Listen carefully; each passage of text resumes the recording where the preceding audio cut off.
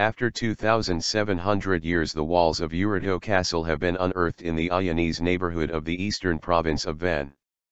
Excavations at the Urartu Castle site, situated 38 kilometers from Van, have been ongoing for 25 years, leading to new discoveries every day. After the discovery of the temple, this year the walls, a defining part of the castle, have been unearthed.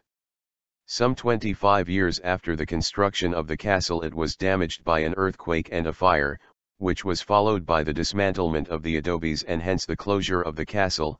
Head of Excavation Doç, Dr. Mehmet Işıklı said. Excavations at the castle have been going on for years. We have regained many important artifacts for the museum.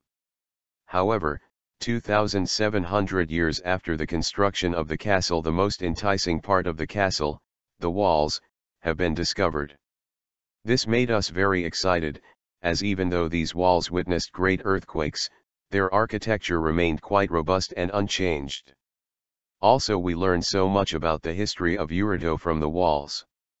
Lastly, even the earthquake in 2011 with a magnitude of 7.2 didn't harm the building. The Ayanis Castle is full of surprises, Işıklı added. Excavations carried out in certain castles in the former lands of the Urartu around modern-day Van have revealed signs of destruction that has been dated to approximately 590 BC, which could have been inflicted by an ancient Iranian people called the Medes, according to data from the Ministry of Culture and Tourism. From that time onwards, the Urartians ceased to dominate the Van region. However, data obtained from excavations point to the fact that some of the Urartian castles in the area around Lake Gaki continued to exist for some time after 590 BC.